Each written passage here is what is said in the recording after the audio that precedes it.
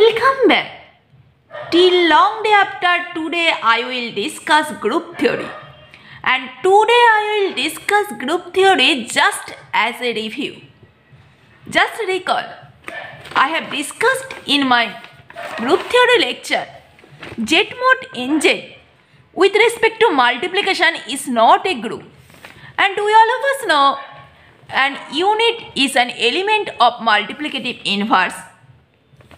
And Z mod NZ with respect to multiplication is not group obviously, but the unit of Z mod NZ is denoted as Z mod NZ star, which is actually A belongs to Z mod NZ, that there exists B belongs to Z mod NZ such that AB equal to 1, where 1 is the identity element of this group.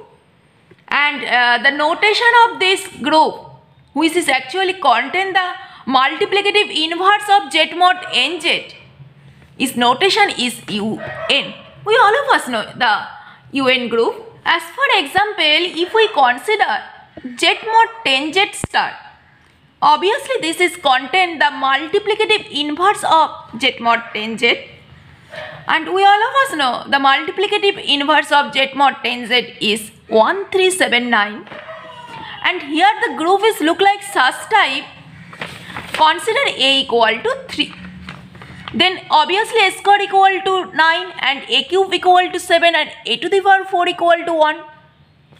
Then the group Z mod 10Z star is look like the set containing the element E, A square, A cube such that A to the power 4 equal to identity.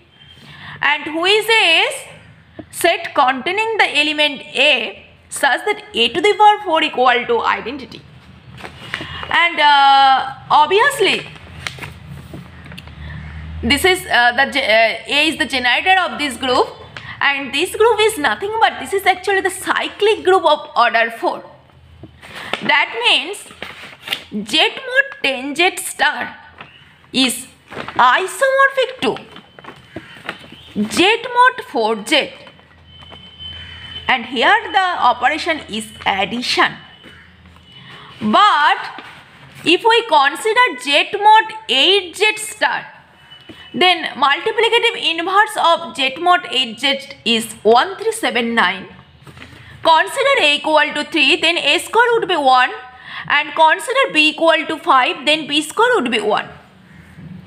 And consider C equal to 7, then C square equal to 1, and AB would be obviously C.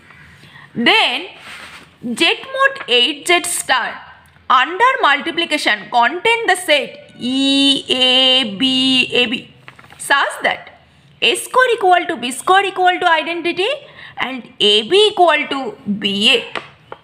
Then this structure is actually look like this is the non-cyclic group of order 4. Because this is actually this structure is Killen 4 group. Okay, OL. The notation is actually UN. Z mod 10Z star is this notation is actually U10. Similarly, Z mod 8Z star, this notation as U8. Actually, UN be the, since UN is the multiplicative inverse of Z and Z, so obviously UN is nothing but UN is actually Euler phi function. But by Euler phi function, we can evaluate obviously the UN group, which is actually the multiplicative inverse of Z mod NZ. Now I will see one nice example.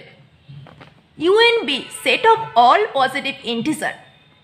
Obviously UN is the group under multiplication modulo n.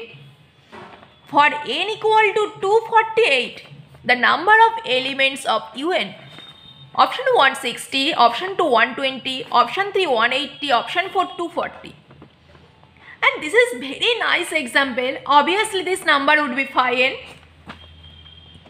where we all of us know Euler phi function, if n is such type p1 to the power k, p2 to the power k, p3 to the power k, where p is a prime number, then phi of n equal to, this would be n times 1 minus 1 over P1 times 1 minus 1 over P2 times 1 minus 1 over P3. This is the Euler phi function. Here n equal to 248, which obviously this is 2 cube times 31. That means phi 2 cube times 31 would be, this is equal to, obviously 2 cube means obviously this would be 2 cube times 1 minus half, and phi 31 means obviously this is 30. So this is 8 times 1 over 2 times 30. So this value would be, sorry, this is 4, this is not 3. That means this answer would be 120.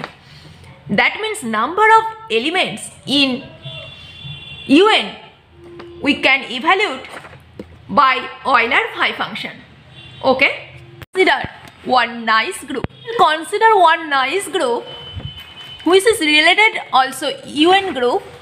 The group is GLNF, and this group is such type A equal to Aij such that determinant of this group is not equal to 0, where Aij be the member of field, where field be R, C or rational number.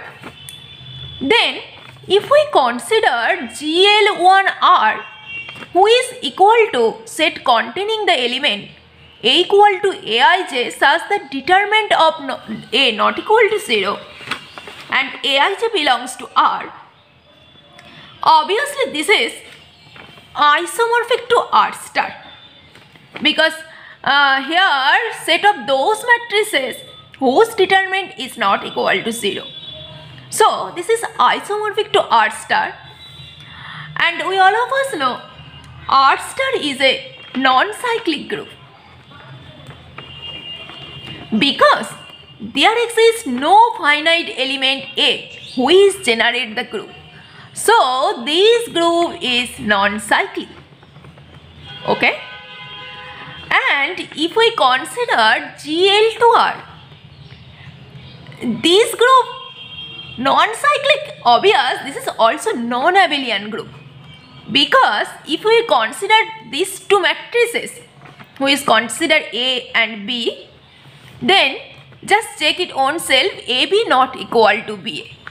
So GL2R is non-cyclic, non-abelian group, because since this is non-abelian, so obviously this is non-cyclic. But if we consider the field equal to ZP, where P is a prime number, then also consider equal to 1 and field equal to ZP, then GL1R equal to set containing the element Aij such that determinant of A not equal to 0, where Aj belongs to, all entries belongs to ZP. Obviously such type of group is isomorphic to ZP star, means this is isomorphic to ZP omitted with 0, and since P here the prime number, so obviously this group is isomorphic to UP. Okay, and since here P is prime number and UP is isomorphic to ZP star, so obviously this is cyclic group. That means GL1R is a, sorry, here not R, here ZP, here I have considered the field is ZP. Obviously this is cyclic, and since cyclic, obviously this is abelian. Okay, here I have got GL1 ZP is cyclic abelian group, but if we consider n equal to 2, then GL2 ZP, obviously this is not cyclic group, this is non-cyclic and non-abelian group, and this is cyclic when the field is ZP when n equal to 1. If we consider n equal to 2, other n equal to 3, 4, then this is not cyclic. I hope my all viewers have understood this concept. Actually, today's topic is just I have defined this topic as a review. This in few minutes ago, I have seen this group, Euler 248 group. Now my question, this group is isomorphic to in which group? Obviously this is equal to, we can write this is equal to U2 cube direct product U31, and U2 cube is isomorphic to Z 2 to the power 3 minus 2 and direct product Z2, and U31 is isomorphic to Z30. That means this is Z2 direct product Z2 direct product Z30. Okay, that means U242 is isomorphic to Z2 direct product Z2 direct product Z2. I hope my all viewers have understood. Now look, one nice group U200 which is equal to U25 cross 8, and since GCD of 25, 8 equal to 1, so obviously this is isomorphic to U25 direct product U8, and U25 means actually we can write this as U5 square times U2 to the power k, and U5 square is look like UP to the power k, and this is isomorphic to by the theorem Z to the power pk minus 1, that means Z5 times p minus 1 means 4, and this is direct product Z 2 to the power k minus 2, here 3, so this is Z2 direct product Z2, here also direct product, here not cross, here direct product, so this is isomorphic to Z20 direct product Z2 direct product Z2. I hope my all viewers have understood, but this group also not cyclic but abelian. So when UN group is cyclic, there exists a shortcut trick, and that trick is, and the theorem is, the group UN is cyclic if the order of n equal to 1, 2, 4 p to the power k, comma 2 p to the power k such type where p is a odd prime. When n is such type, then always the group UN is cyclic. I hope my all viewers have understood. This type of property actually very important for any competitive exam. So today I have discussed this topic as a review. Else in one nice group, consider F be any field and F star which is denoted as F minus singleton set 0. This is actually group under multiplication. There exists a nice theorem. If F be any field, then finite subgroup of F star is always be a cyclic group. For example, obviously C star is a field. Then always we all of us know C star has a finite subgroup, and the subgroup is look like e to the power 2 pi I k over n. This is actually the nth root of unity. That means if F is any field, then always the finite subgroup of F star is a cyclic group. By this concept, there exists a nice theorem, and if A is be the group under multiplication where order of A is equal to n, then H is isomorphic to Z d1 cross up to Z dn, where d1 divided d2 divided dk, where d1 d2 dk equal to, obviously this is nothing but this is actually n. Okay. In my next video, I will discuss abstract algebra again as a review. If you don't see my previous video of abstract algebra, at first I will highly recommend you please see my previous video of abstract algebra. Then today's video would be so easy. Okay? See you soon. Stay safe and stay positive always. And don't forget to subscribe my channel for more videos. Thank you so much.